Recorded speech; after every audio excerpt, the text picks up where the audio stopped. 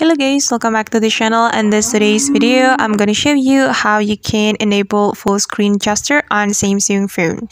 So guys, first of all, open your settings application on your Samsung phone, and you're going to find the display setting. This one, tap on the display setting, and on this display setting, you are going to select the navigation bar setting.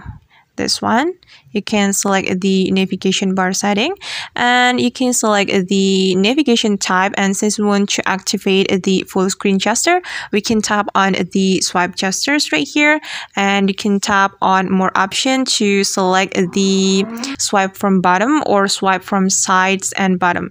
And for me, I'm just going to select swipe from sides and bottom. This one, tap on the circle, and you just need to go back to the previous section.